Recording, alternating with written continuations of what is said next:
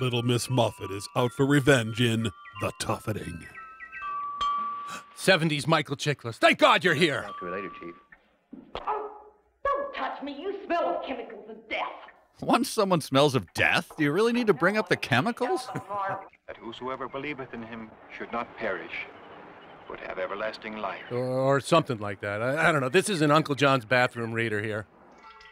Daddy? You're a very bad dentist. Look, I do it myself. But I'm Chunky Hitler.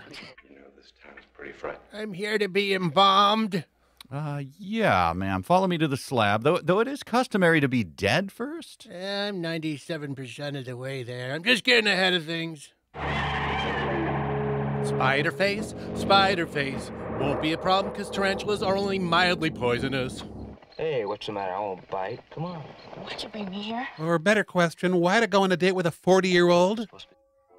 Oh, it's very thoughtful of her to set out a tasteful arrangement of tarantulas. I can convince the town people that she's wrong. The town people? What, do they live in a Slavic village? Oh, Ralph Nader was right. The beetle is unsafe at any speed. Daddy girl, Jennifer. Daddy girl. Yeah, that's not an ovipositor, sweetheart. My name's Johnny. Well, I guess it's up to the coroner. Well, I guess it's up to the coroner was my prom theme. Ooh, terrible, terrible prom. Yeah, there's no escaping those things, what with their lightning speed. In a few hours, that guy is going to be terrified. It's time for RiffTrax.